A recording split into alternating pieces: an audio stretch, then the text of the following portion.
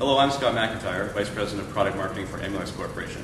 We're going to talk a little bit today about managing storage for virtual servers.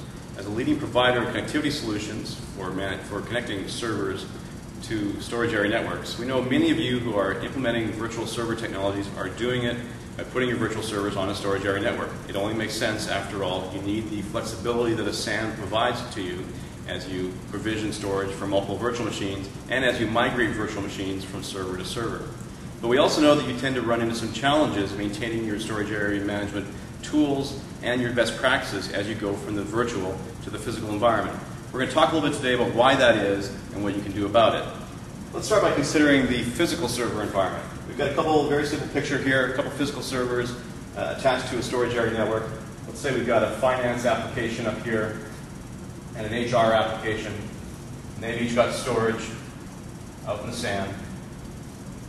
There are a couple of things that you typically do as you manage these kinds of environments. First best practice is around zoning.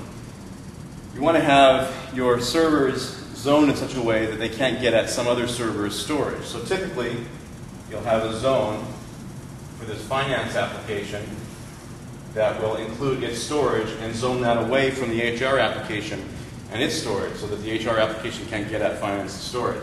And the way you do that is by keying off the worldwide name on the HPA on that server. The worldwide name uniquely identifies that server to the SAN, and that's what we use to manage zoning. We also do things like array-level LUN mapping and LUN masking to make sure that the finance application can only see its storage as well. You also probably have things like quality of service tools that manage service, I/O service through the SAN on behalf of that application that also keys off the worldwide name. And you may even charge back storage utilization and capacity utilization based on that worldwide name. So let's now move forward to the virtual server environment.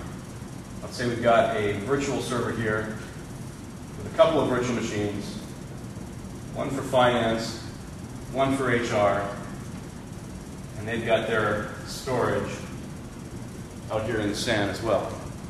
Now at first you could say, well, we've got a worldwide name here, so we could zone that server to that storage, but the problem obviously is you've got multiple applications and multiple virtual machines now running on that physical server that you want to zone away from each other.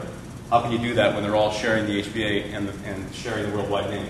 Well, a couple of years ago, IBM and Emulex got together and developed a technology called N-Port Id Virtualization, or NPIV.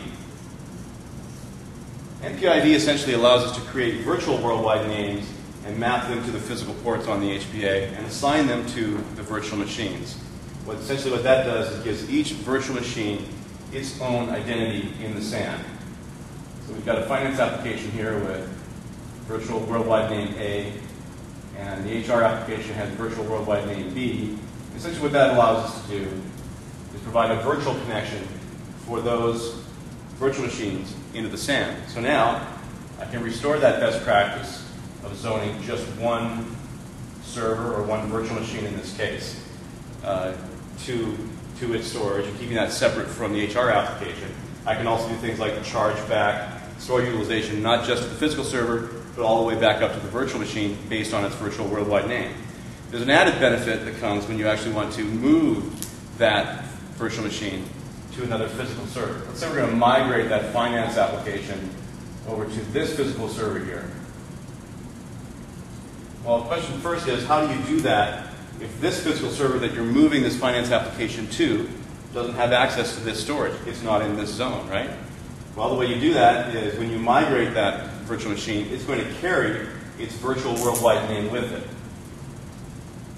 So this virtual machine is now known to the SAN for this application by this worldwide name, and so its zone